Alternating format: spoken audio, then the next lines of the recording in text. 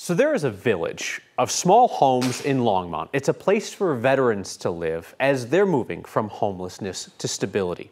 The Veterans Community Project is already changing lives, even though the project is only partially complete.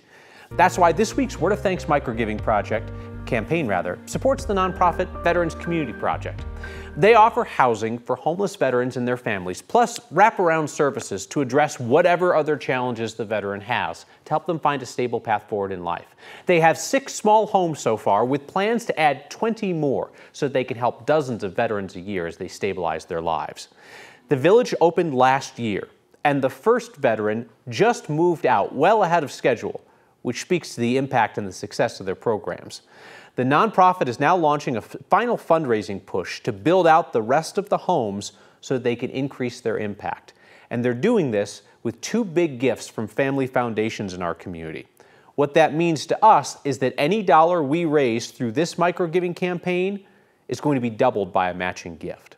Scan the QR code on your screen or text the word THANKS to 303-871-1491 to get that link to donate.